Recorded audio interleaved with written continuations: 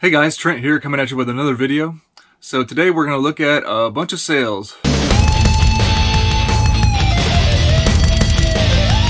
So if you're new to my channel, welcome in. My name is Trent. I'm a part-time reseller on eBay. I do it for fun and profit, and I take you along for the journey. So please hit that subscribe button for more great videos in the future. Alright, let's look at a bunch of sales. Take a look at these sales, and whenever you're out there sourcing, see if it's maybe something that you want to source and see if you can make money off it on eBay. I like to sell mainly toys and stuff is my favorite thing to sell, so there will be a lot of that, but you know, I source a lot of other things too, so there will be a little bit of that mixed in as well. Okay, I sold this Pokemon the Movie 2000 DVD. I saw that in the thrift store. I think I paid $1.99 for it, and it looked like it sold for some decent cash actually. So normally single DVDs aren't going to do a whole lot for you, but it worked out. $15.32 total price paid by the customer. So it isn't the old cardboard cover though, so I might throw it in an 8x6x4. Since somebody paid $15 for a DVD, I probably want to make sure it's protected. So just throw my DVD in there, and I'm gonna put a plastic bag just to where it doesn't bounce around.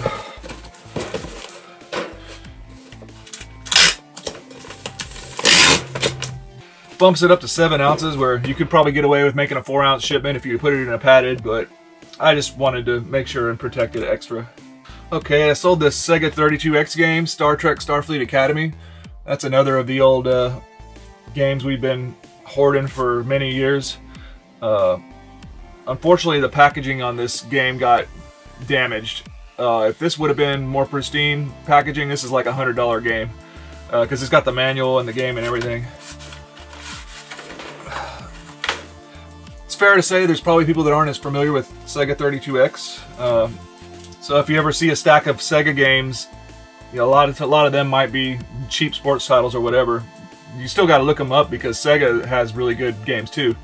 But if you see that yellow 32X, that was Sega's attempt to continue the Sega Genesis system by putting an add-on onto it in between the Sega Genesis and the Sega Saturn. So it didn't last very long at all. I remember getting a brand new in-box 32X system for $15 in Walmart. Boy, I wish I would have just bought a bunch of those back in the day. That was in the 90s, of course. Because they basically, you know, it was a failed system. So the games can fetch a pretty good price. So pay attention to that packaging. Getting harder to find though, so since the packaging ain't great, $59.11 total price paid by the customer. Also gonna protect that one in a 8x6x4 inch box. I think I'll also put some bubble wrapper in there.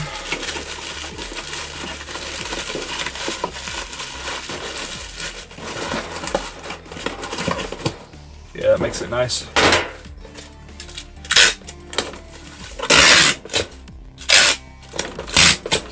Eight ounces.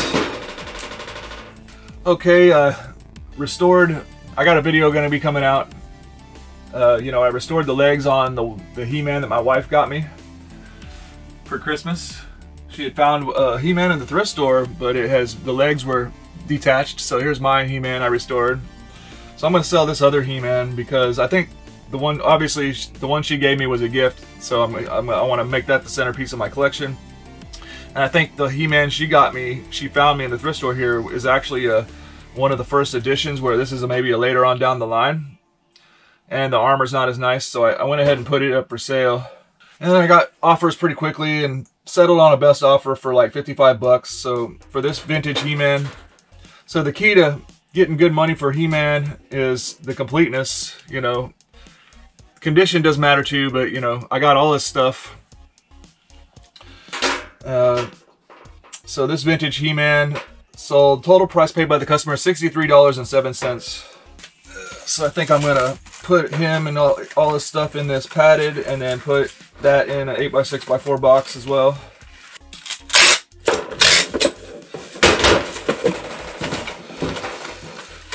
That and that.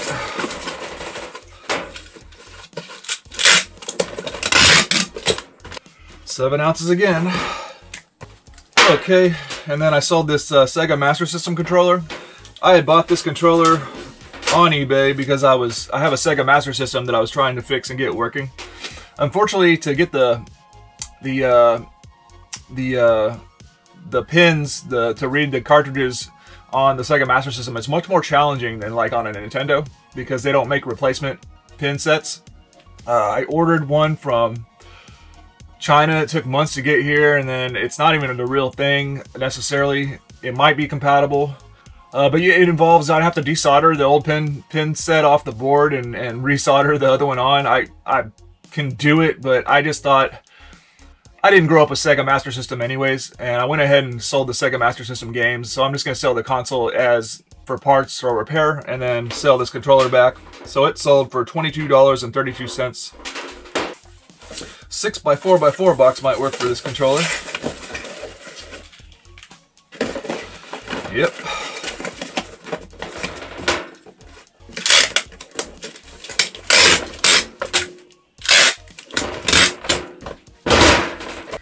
Six ounces. Okay, here's some vintage soldiers I got. They were actually in that vintage car case, so I separated the vintage soldiers out, like Revolutionary War type soldiers.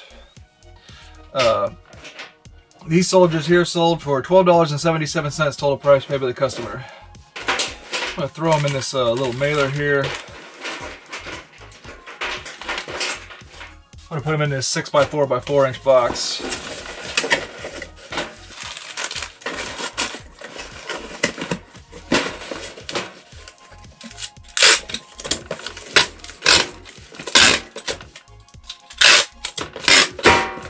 Right at 4 ounces, good to go. All right, here's I sold from those Star Wars figures lot, you know, the vehicles and all that stuff. Really nice lot. There was also this is a Star Wars Black Series Rey from, I think, The Force Awakens, Jakku Rey. That figure, total price paid by the customer, $7.24. I think that one should be okay in a padded 4 ounces. Okay, I sold that Nerf Rebel pistol. I forgot what it's called again. Let me look it up. Oh yeah, it's called the Charm Series Dauntless because it's supposed to have a charm little bracelet thing that hangs down here. Didn't have that, but even without that, that blaster right there sold for $24.37 total price paid by the customer. I think I'm gonna throw in this little box.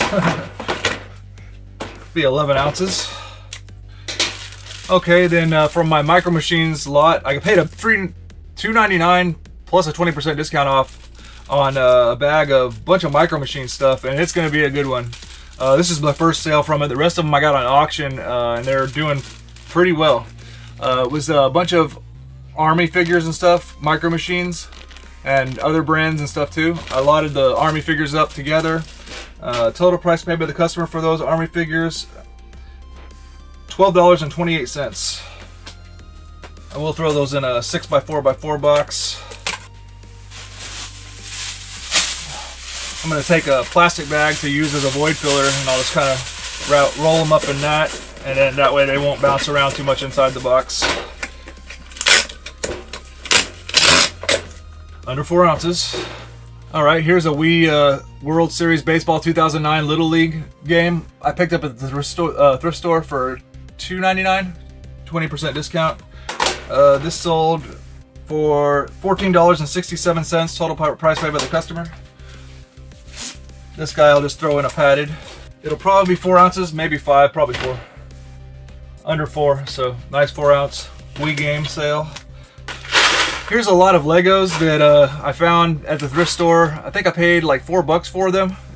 It's about a pound of Legos. I'm not gonna bust it out, but it looked like a bunch of Legos that are kind of the same color and everything. I was like, this seems like a pretty good bag. Usually they price Legos higher at the thrift store, so since it was cheaper, I went in on it. So I just decided to flip the lot as is. It is over a pound, so I will either have to go, I'll either do regular priority mail, or if the price isn't good enough, I will use a padded flat rate envelope for it. but we'll see. It's 1 point. It's under. We'll have to weigh it as a 2 pound and see. But anyways, total price paid by the customer, $17.26 for the Legos. All right, I sold this vintage Amazing Spider-Man figure. This is the last of a lot of a bunch of sealed action figures I got, vintage figures from shopgoodwill.com. The rest, I kept some from my own collection you've seen in my videos. Amazing Spider-Man figure sold. Total price paid by the customer, $23.99. I'm going to reuse a Walmart box that they ship my He-Man figures in. But I will use extra protection than what Walmart does.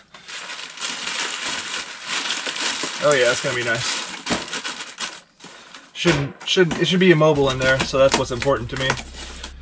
11 ounces. Okay, just not too long ago when one of the videos I showed you, maybe this video, I'm not sure, I got a vintage Motu lot where I kept a lot of good stuff for myself. So I've extracted the stuff I wanted to keep for my collection out, and this is what was left over, 12 figures. Pretty nice, pretty decent. Some of them are beat up shape, some of them are pretty decent figures. And I threw in a couple kind of ratty accessories. They weren't the best condition. So I almost made the same exact sale price as what I paid for the same lot, but minus the stuff that I kept. Total price paid by the customer, $72.88 for these figures. I think I'm going to use this priority mail medium flat rate.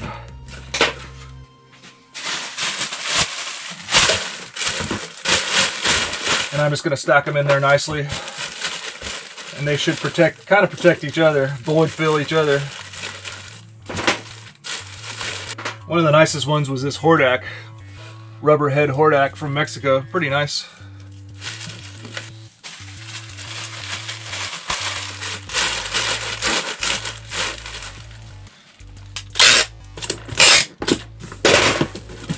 So priority mail medium flat rate box is going to cost me around $12 and some change. Okay, I sold this Cabela's, this is for PlayStation 3, I think. Cabela's hunting controller. I think I paid like less than $2 for this actually at the thrift store, so that's why I decided to get it. And it did sell, not for the greatest sale, $26.70 total price paid by the customer. This is a video game controller. I'm going to try to protect it a little bit.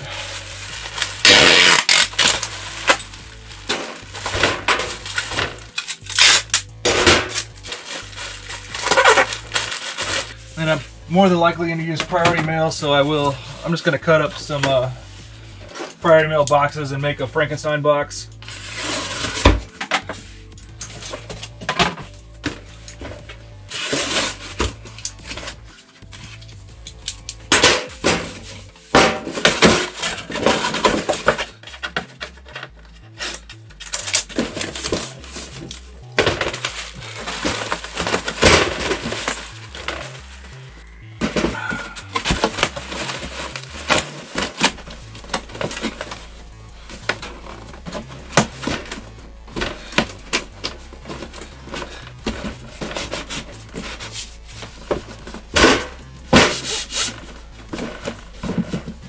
Okay.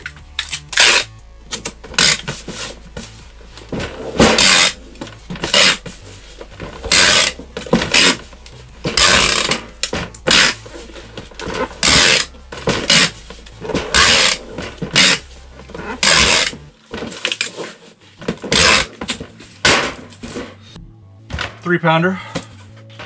Alright, I sold these vintage Yu-Gi-Oh! Dragons. I've had these for a long time. I got these at the thrift store. Paid like $4 or $5. Not a great purchase because they were missing some pieces. Like this was missing a wing, so probably wouldn't do the same purchase again. But finally sold them. Probably not for the greatest profit. $18.64 total price paid by the customer. Actually, that's not too bad. Figures in there. Whoa, that's a huge piece of stuff.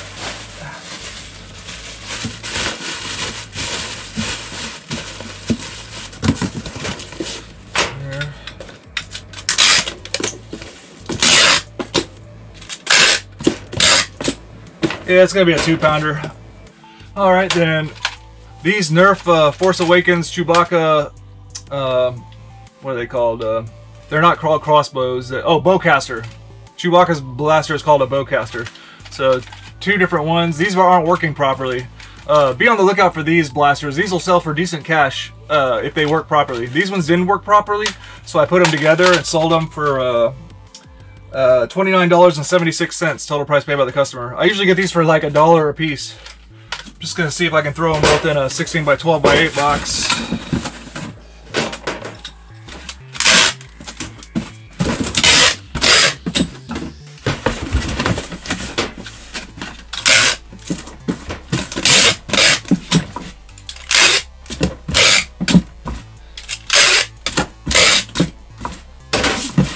Not a bad sale for non-working Nerf guns. 3-pounder. Alright guys, well that's going to do it for this video. I hope you enjoyed. Please like, comment, and subscribe, and have a good one.